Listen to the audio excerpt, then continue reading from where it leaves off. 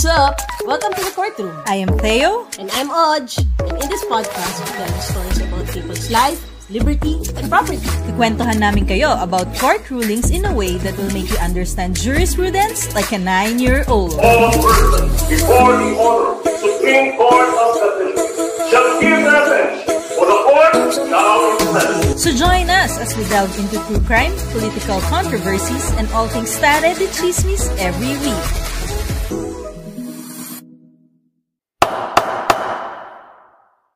Maria Victoria Belo Henares, popularly known as Dr. Vicki Belo, is the medical director and principal stockholder of the Belo Medical Group Incorporated or BMGI, a company engaged in cosmetic surgery.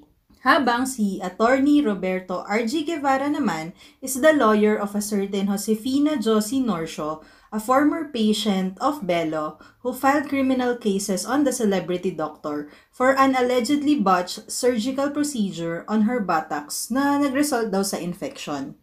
So in 2009, Josie's counsel, si Atty. Argee, wrote a series of posts on his Facebook account, insulting and verbally abusing Dr. Belo, calling her a quack doctor and other names like Reyna ng Kaplastikan, Reyna ng Payola, and Reyna ng Kapalpakan. His post specifically states, Dr. Vicki Belo, watch out for Josefina Norcio's Big Bang on Friday. You will go down in medical history as a quack doctor. Quack, quack, quack. Atty. Argee also said that he was amused by a libel case filed against him and posted, Hi, style bulok at style duwag talaga. Lalakarin ng Reyna ng Kaplastikan at Reyna ng Payola ang kaso. Si Imelda Marcos nga sued me for 300 million pesos and ended up apologizing to me. Si Belo pa kaya?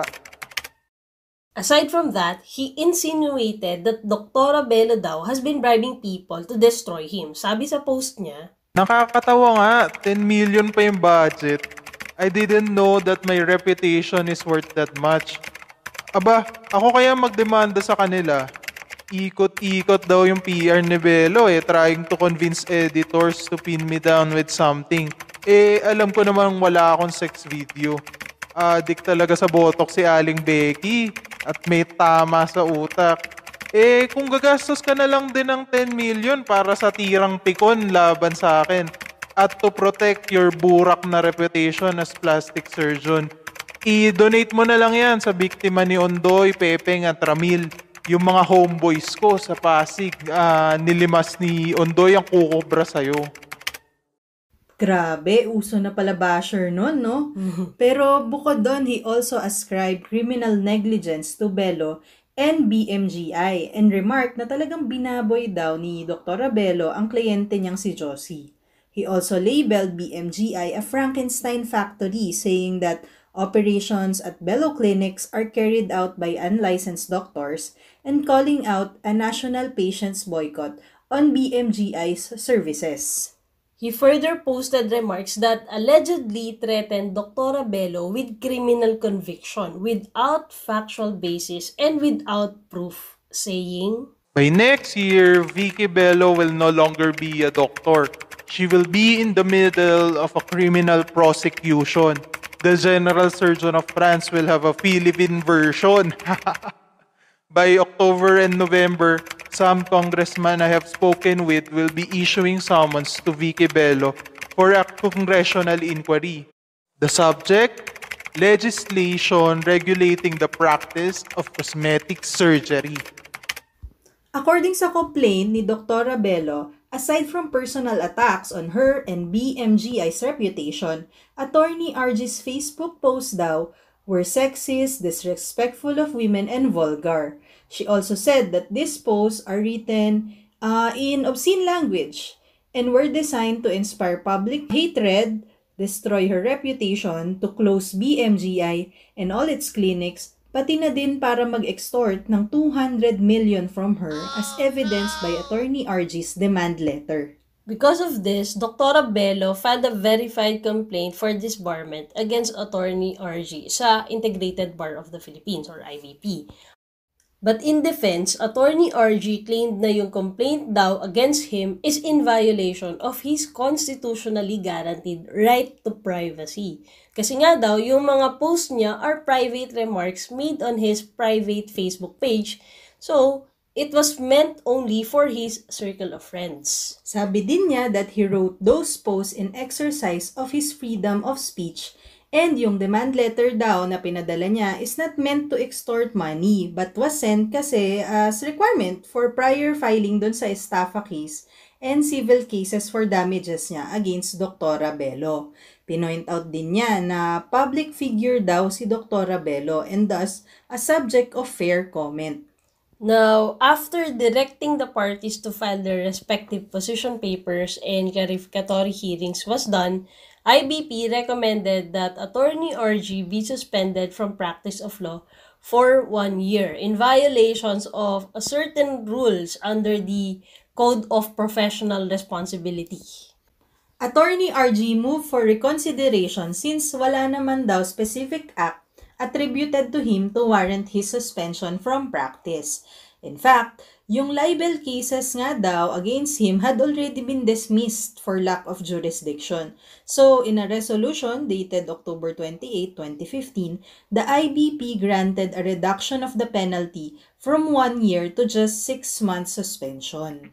Ngayon, ang issue, administratively liable ba si Attorney Argee dun sa mga complaints ni Dr. Belo? And proper ba yung 6 months na penalty sa kanya instead of 1 year?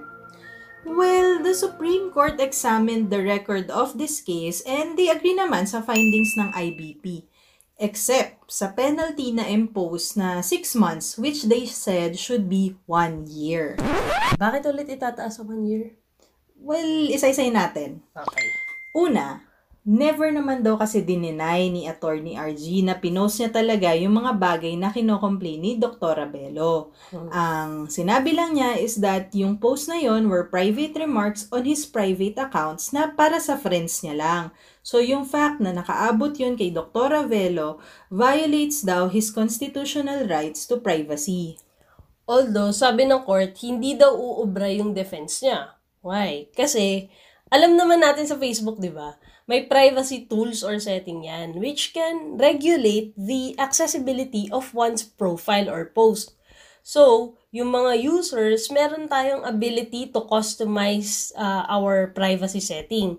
So, before Attorney Argee can expect privacy in his social network, it is firstly necessary that he, as a user, manifests the intention to keep certain posts private. How? Siyempre, by setting the privacy of his post or profile. In other words, utilization of these privacy tools is the manifestation in the cyber world of the user's invocation of his or her right to informational privacy. Yes. And Attorney Argee was insisting kasi na naka-private daw yung post niya. Kaso, wala kasi siyang na-provide na evidence to prove this. Therefore, without any positive evidence to corroborate with his claim, the said statement is, at best, deemed as self-serving and thus, as per the Supreme Court, deserving scant consideration. Moreover, even if i-accept daw ng court yung excuse ni Attorney Argee na yung post niya was limited naman or viewable only by his friends, wala pa din talagang assurance of privacy. First of all, masasabi mo ba talaga na yung mga FB friends mo, lahat yun, friends mo talaga in a deep sense, diba? Lalo na daw sa Facebook, that it allows the world to be more open and connected by giving its users the tools to interact and share in any conceivable way. Nax, may pa-promotion si Facebook. Paid ad ba ito? Ay, hindi nga eh. Hindi nga. Parang mo nang ginaya. Hindi, sinabi talaga yun ng court. Tsaka daw, a good number of Facebook users befriend other users kahit total strangers. And the sheer number of friends one user has usually goes by the hundreds. And yung 100 na Facebook friends mong to can share your posts or tag other people to your posts even when they are not Facebook friends with you. So, in a system like this, questionable din talaga yung tinatawag na privacy eh. True story.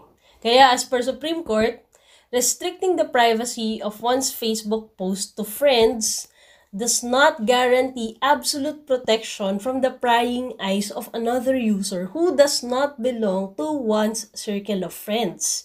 And under these circumstances, therefore, yung claim ni Atty. Argee na violation of right to privacy was negated. Bukod doon, hindi din tinanggap ng court yung argument niya na yung post niya daw were written in the exercise of his freedom of speech and expression. Because time and again, it has been held that the freedom of speech and of expression is not absolute.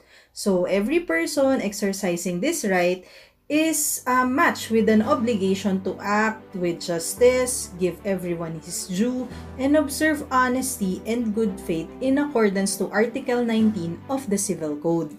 That's why di pwedeng basta gawing excuse yung freedom of speech and expression, especially to broadcast lies or half-truths, and also to insult others and destroy their name or reputation, or even bring them into disrepute. Kaya pasok dito yung mga post ni Atty. Argee since they are deemed as ostensibly made with malice, tending to insult and tarnish the reputation of Dr. Belo and BMGI. Tapos, di ba, he even ascribed criminal negligence to Dr. Belo and her team, despite na yung mga criminal cases filed by Josie against Dr. Belo was actually still pending. Oh, so pending pa pala yung cases. Mm-hmm. He even threatened Dr. Belo with conviction for criminal negligence and estafa, which is contrary to his obligation to act with justice. Kaya naman, the court ruled that Atty. Argee's inappropriate and obscene language and his act of publicly insulting and undermining the reputation of Dr. Belo through his Facebook post are deemed as complete and in utter violation of the provisions in the Code of Professional Responsibility. Like yung Rule 7.03, which provides that a lawyer shall not engage in conduct that adversely reflects on his fitness to practice law, nor shall he, whether in public or private life, behave in a scandalous manner to the discredit of the legal profession. And Rule 8.01 stating that a lawyer shall not in his professional dealings use language which is abusive, offensive, or otherwise improper. And Rule 19.01 stating that a lawyer shall employ only fair and honest means to attain the lawful objectives of his client, and shall not present, participate in presenting, or threaten to present unfounded criminal charges to obtain an improper advantage in any case or proceeding. Bilang abogado, he is bound kasi to observe proper decorum at all times, regardless kung sa public or private life niya. Here, Atty. Argee overlooked the fact that he must behave in a manner befitting an officer of the court that is respectful, firm, and decent. In cases like this, lawyers may be disciplined even sa mga bagay na ginagawa nila in their private capacity, as long as their misconduct reflects their lack of probity or good demeanor. That's because when the Code of Professional Responsibility or the Rules of Court speaks of conduct or misconduct, yung reference nun is hindi lang confined to one's behavior in connection with the performance of their professional duties. Kasama dito yung mga misconduct that are unrelated to the actual practice of their profession. So long as yung act na yun na ginawa nila or ginagawa nila shows that they are unfit for the office and unworthy of the privileges which their license and the law invest in them. And in this case, Atty. Argee, as per the court, definitely acted inappropriately and rudely and used words unbecoming of an officer of the law. Tsaka, even if Dr. Belo is considered a celebrity or a public personage who is exposed to criticism, hindi ma-justify nun yung disrespectful language ni Atty. Argee. It is the cardinal condition of all criticism that it shall be bona fide. and shall not scale the walls of decency and propriety. In this case, Attorney Argee's remarks against Dr. Belo breach the said walls, for which reasons Attorney Argee must be administratively sanctioned. Thus, a suspension from the practice of law for a period of 1 year and a stern warning that a repetition of the same or similar acts will be dealt with more severely was rendered to him accordingly. If you guys like this audiogram, please listen to the full episode on Spotify or on your favorite podcast app, where you can hear our insights on this case. Again, this is Argee and Theo, leaving you with a reminder to always look back in history because precedent shall rule the future. Thank you for listening, and we'll see you again in the courtroom. Bye!